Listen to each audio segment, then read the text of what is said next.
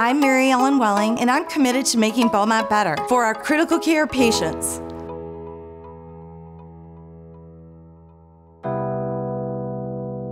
Because of the surge, imagine dropping off your loved one at the ER door and, an hour later, they're getting intubated, they're on a ventilator, and now they're in the ICU unit.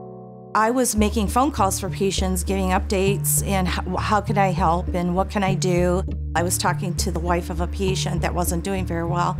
He was not responding, and she was just telling me, I wish he could hear me. He could hear my son talk. He could hear the dogs bark. Just give him some hope that we're here for him. I just said, you know what? Do you guys have one of those voice recorders? Why don't you and your son do some recordings, walk around the house, talk to your husband as if he's there. I love you. Just saying, hang in there. We're here for you. Normal course of your morning, hear the coffee pot going on. Go outside in the backyard and you could hear the birds, the dog barking.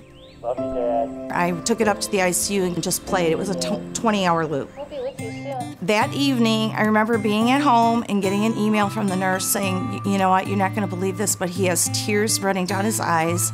I can't believe this. He is in there. He hears them. Within 48 hours, they got him off the vent. In like 3-4 days, they had him in step-down unit, moving to rehab.